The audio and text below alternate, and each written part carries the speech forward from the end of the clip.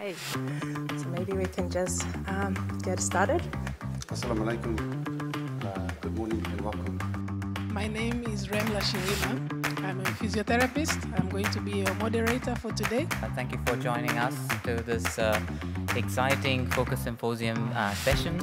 And communicate and demonstrate respect and elicit the best possible health outcomes for my patients and their families was not necessarily taught to me solely in my undergraduate physiotherapy training.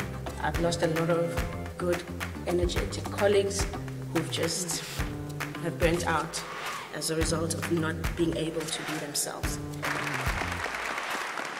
You need to evaluate for red flags or changes in someone's presentation as they go through their journey. MRIs, on the other hand, are highly sensitive for metastatic disease, but only in the area that we scan. But interestingly, when you looked at the injection of a contrast dye into the heart, they established a PFO. What people said is, first thing is quality versus quantity.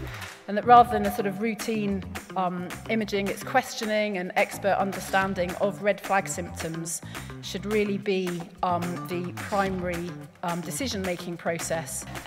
You mentioned Coda-Equina syndrome, and I want to know if in the literature or you have experienced yourself irreversible symptoms of Coda-Equina. It makes sense, right? Everyone can access it, it's the great equaliser, but his participants said no.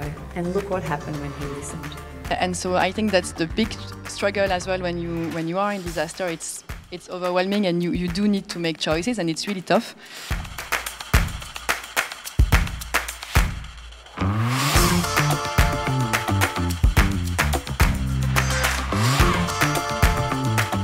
I would like to remember that we should not forget where we come from. The origin of modern rehabilitation was in emergencies.